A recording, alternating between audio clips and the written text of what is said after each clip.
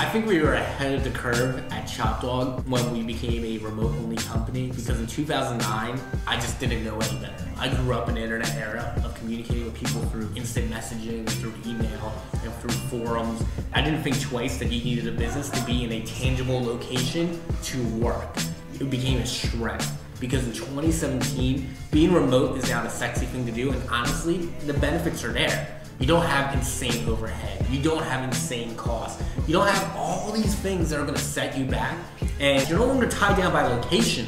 I have designers and developers from all over the United States. I don't need people just in Philly, or just in New York City, or just in LA. If I wanna hire in the middle of Hagerstown, Maryland, where I can also pay a very great rate there, but still compared to some major cities, a much less amount to save money, you can do that. And most importantly, we as people aren't programmed to just work 9 to 5 like that. Especially when it comes to being developers and designers, it's an art form.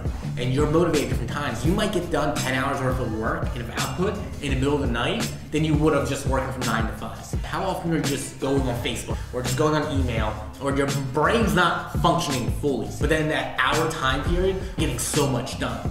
That's the beauty of being remote. So how do we run remote? For starters, Slack. All of our projects are put in channels.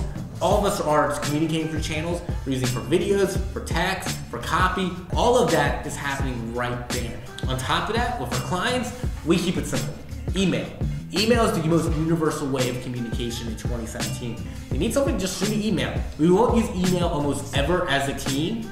We'll use Slack, but when it comes to clients, it's really simple. This is our communication funnel, easily communicate. And then above all, we have meetings, Google Hangouts. Google Hangouts is incredible. You don't need to download anything. You can use a mobile app if you want. You can use any infrastructure. It's an easy way to communicate. And then for storage, Google Drive. We use it for real-time editing, real-time proofreading, real-time organization, graphics, everything in between.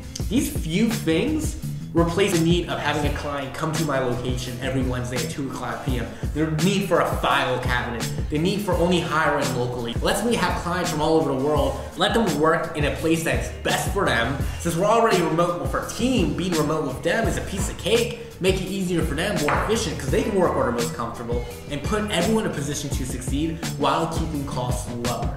And it won't surprise me in the next 10, 20, 30 years to see some of the biggest companies in the world completely remote.